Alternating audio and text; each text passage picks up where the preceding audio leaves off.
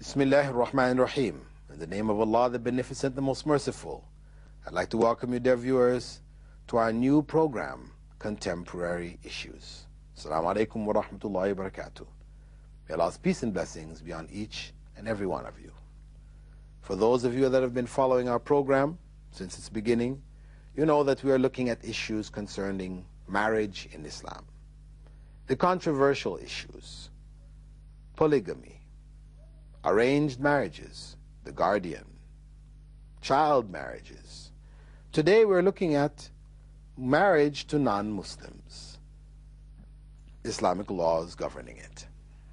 Well, as you may or may not know, a Muslim male is allowed to marry two categories of non-Muslim females, either a Christian or a Jew. These are the only two categories that Muslim males are allowed to marry. Such marriages would be considered legal marriages. I know some of you might question. There was an article in the paper a day or so ago in which the grandson of Muhammad Ali Jinnah, the founder of Pakistan, was talking about his father and the liberal ideas of his father, and about how his father married a Parsi, a Zoroastrian. Right? Oh, he also mentioned that he ate pork and he drank alcohol. He loved his eggs and bacon from living in England. It became a habit for him and he stuck with it. I mean, of course, he's raised big questions about this man's Islam. But that marriage, from an Islamic perspective, for a Muslim man to marry a Zoroastrian woman, this is considered to be illegitimate. It's not marriage in Islam. For a man to marry a non-Muslim, a Muslim man, he is only permitted to marry a Christian or a Jew. Now, even in the marrying of a Christian or a Jew, some people raise the issue saying, well, it's not the Christians and Jews of our time, it's only of those, the time of the Prophet. May God's peace and blessings be upon him. And of course, it's not correct. Because the Christians and their beliefs by the 7th, 8th centuries is the same as the beliefs now. Beliefs in the Trinity and all these other kind of things. So it's not an issue of the time frame. As long as somebody's a Christian, they claim to be a Christian, they have Christian beliefs, that's their claim, or a Jew, then it is permitted for us to marry them, males. Why? Why, when Christians believe that Jesus was God, the Son of God? Some Christians will say, we don't believe he's God, the Son. Yes, you believe he's God. Christians believe that Jesus was God, God incarnate. God became a man. He was born. He had a son who was himself. This is what they believe.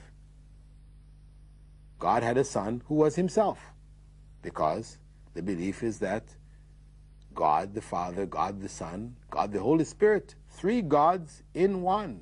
God the Father is God the Son. God the Son is God the Father. So therefore, God had a son who was himself. This is something ludicrous.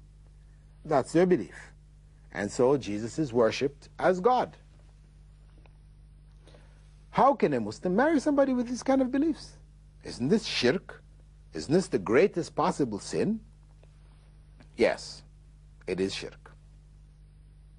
However, an exception has been made for Christians and Jews. An exception has been made. Why?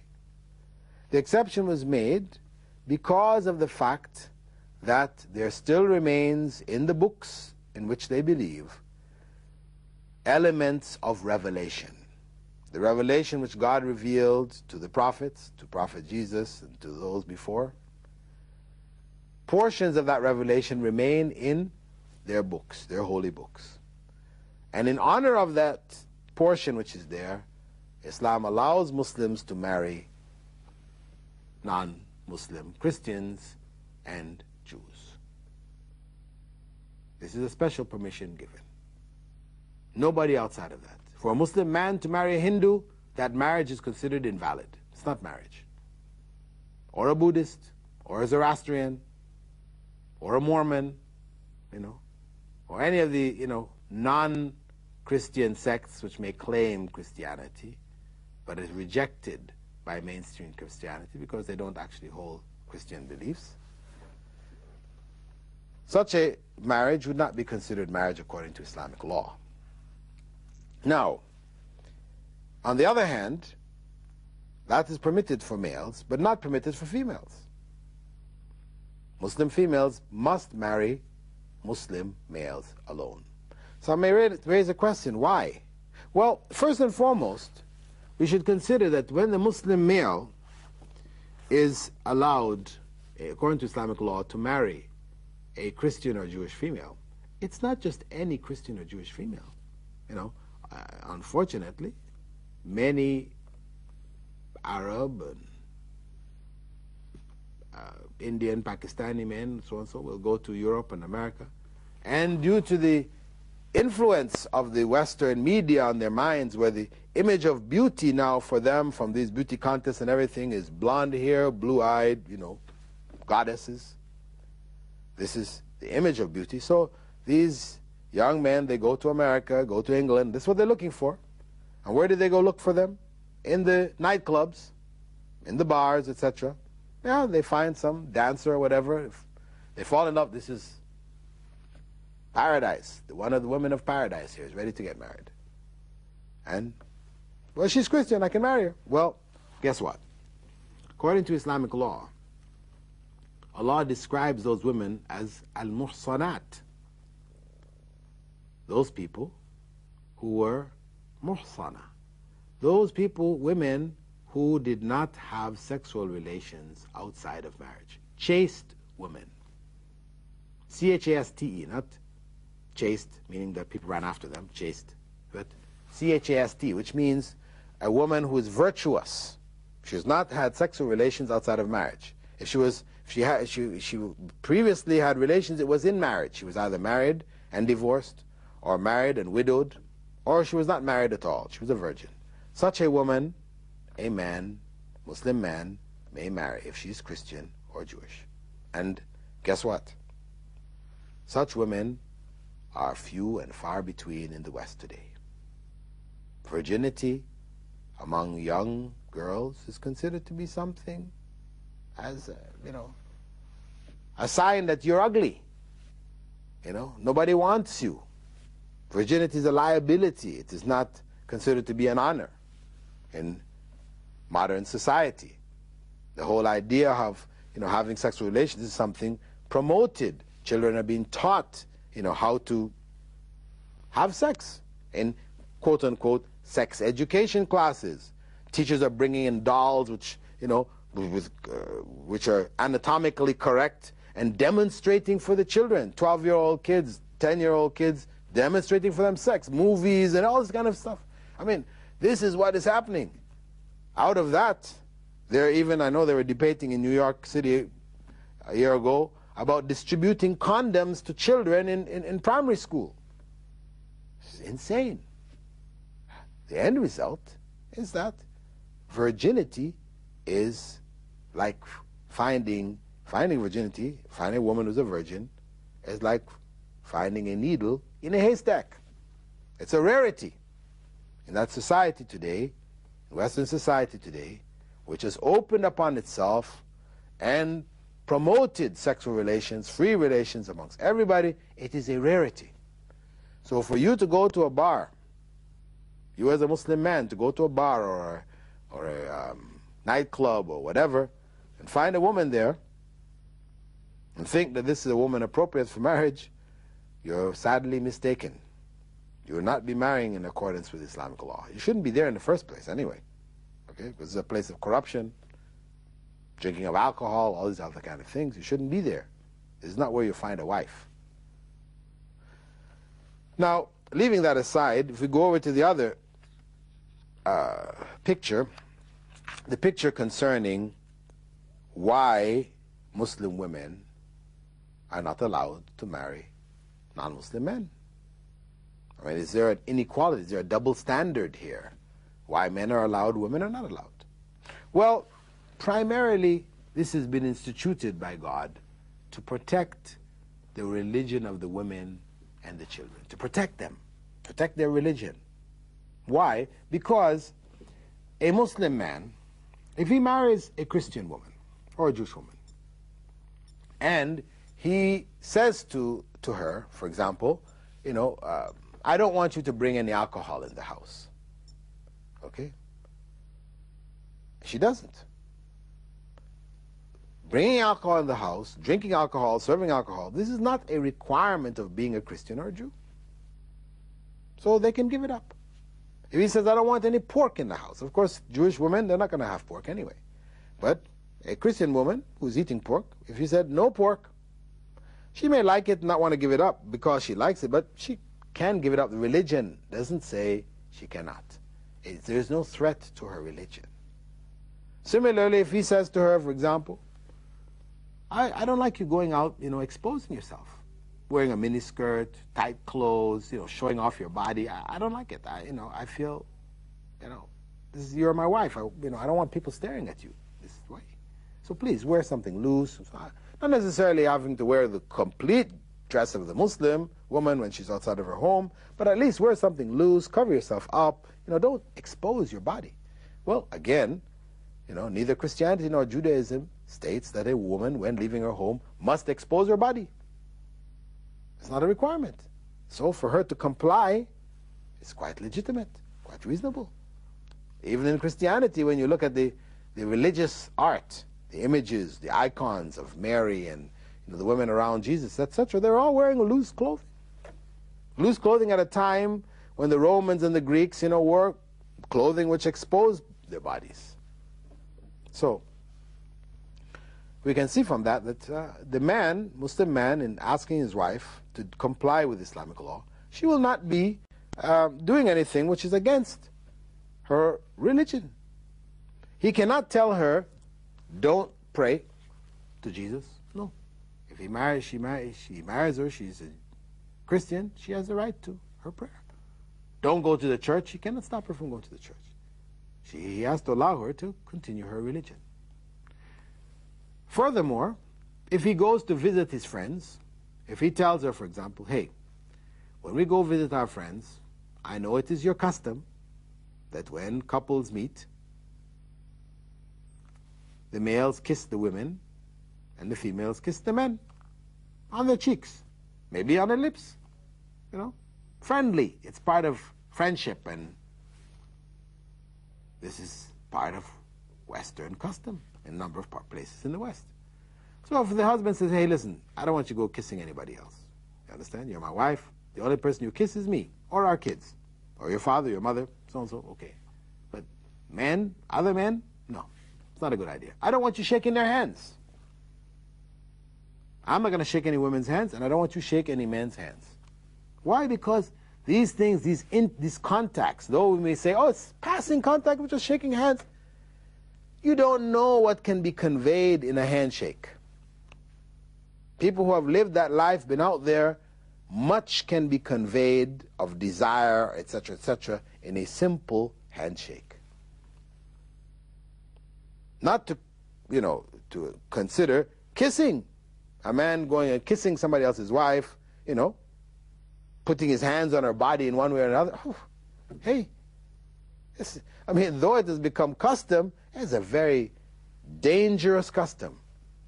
It is promoting feelings which can lead to the breakdown of families. So the Muslim man says, wife, I don't want you doing these things. It's not against her religion. Christianity, Judaism does not say you must do these things. So her religion is intact. If he asks her to comply with basic social dietary laws of Islam, and she will likely comply because she's the wife, etc., she wants to to go along with it. She loves her husband. Now switch it around the other way. The Muslim woman married to the Christian man. Christian man says, I like my alcohol. I know you don't drink it, but I want you to get some. Go to the store, buy some alcohol, bring it home, serve it to me, pour it, give it to me. She's in a dilemma because it is forbidden in Islam for her to purchase alcohol, to pour it, to serve it, even though she doesn't drink it. All of that is forbidden. sinful. But she wants to please her husband. Her religion is threatened. If he says, pork, go buy me some pork. Cook it, serve it, give me. You don't have to eat it. I know you don't believe in it. You know, your religion says you can't eat it, but give me. I want it. Again, she's in a dilemma. It's forbidden for her. Cook it up, serve it, buy it. Forbidden. He says to her, well, listen, when we go outside, I like to feel proud. I like my woman, when she walks with me, everybody's looking at her and saying, woo, what a looker. She's really beautiful. Hey, where'd you get such a beautiful wife? So-and-so. I want people to have this, view of my wife. I want to feel proud of you. So when you go outside, take off that scarf. I don't want you wearing the scarf. Let your hair out. Wear a tight top. Tight clothes, short. Expose your legs. High heels. Of course, all of this is forbidden in Islam. Sinful for her. She wants to please her husband. Her religion is threatened. He says when we go to meet our friends, our neighbors, don't feel shy. Kiss the guy. Let him kiss you. Don't fight against it. If we're sitting with him and he turns on the music, he wants to dance, he asks you to get up and dance with him, dance with him. Well, all of this is forbidden in Islam. So for the sake of that woman, her religion, Islam says, no, you as a woman should only marry a Muslim man. Because your nature is to compromise. Your nature is to facilitate. You don't like conflict. You want to make compromises to make things workable. You want to keep harmony. That's your nature. And if you do that in the context of being married to a Christian or Jewish man, you're liable to compromise your religion. And this is forbidden. So for the sake of her religion, and the religion of her children, because then the Christian man will say, I want my kids raised as Christians. I want them going to Christian schools, etc., etc., etc. Quite possibly. He may not. But the point is that if he does, she is threatened. Her religion is threatened. The religion of her children is threatened. I should point out here that because of the fact that in non-Muslim societies today, in the West, in America, in England, France, Germany, etc., if a Muslim man marries a non-Muslim woman and they get divorced, the courts will give those children to the mother. And in such a case, the mother is going to raise those children as non-Muslims, Christians or Jews. That is the greatest likelihood. On the basis of that, many Muslim scholars today hold that it is forbidden. It's not permissible for a Muslim man to marry a non-Muslim woman in those environments, in those circumstances. In a Muslim country, it's different, because in a Muslim country, the children will be given to you as the father, Muslim. The children will be considered to be Muslim, and it's your right to raise them. But in the non-Muslim countries, the children will be given to the wife. That's the common practice. Normally, in the Muslim country, amongst Muslims, the children will be given to the mother. If they're below the age of 7, etc. After that, they're given a choice whether they want to go with the father or the mother. But before that, they'll be given to the mother. But if the mother is a non-Muslim, then they will give those children to the father to protect their religion. So what is permissible in the Muslim environment, where the society will support and protect the interests of the children, in a non-Muslim environment, a number of scholars have ruled that it is really not permissible. Though on a general level, yes, the permission is there, under those circumstances where the harm, the great harm that can come out of it is quite evident, then it should be avoided there. And this has led, these kind of breakup of marriages have led, for husbands kidnapping their children in America and England and other countries and fleeing back to their home countries to protect their children's religion. This is not a good situation, and we should consider, when marrying non-Muslims, these considerations have to all be taken into account. With that, dear viewers, I hope that this point of marriage to non-Muslims has become clear. that Muslim males may marry non-Muslim females, Christians or Jews, if they are virtuous in a Muslim environment. Muslim women may not marry other than Muslim men for the sake of protecting their religion and the religion of their children. With that, dear viewers, I'd like to thank you for being with us in this segment of our program, Contemporary Issues. And I hope that you'll be with us in our coming program, in which we'll be discussing a recent phenomena in Western law, rape in marriage, where a man may be accused of rape, be put in jail for having sexual relations with his wife without her consent. With that, dear viewers, I'd like to thank you again and bid you farewell. Assalamu alaikum wa rahmatullahi wa barakatuh.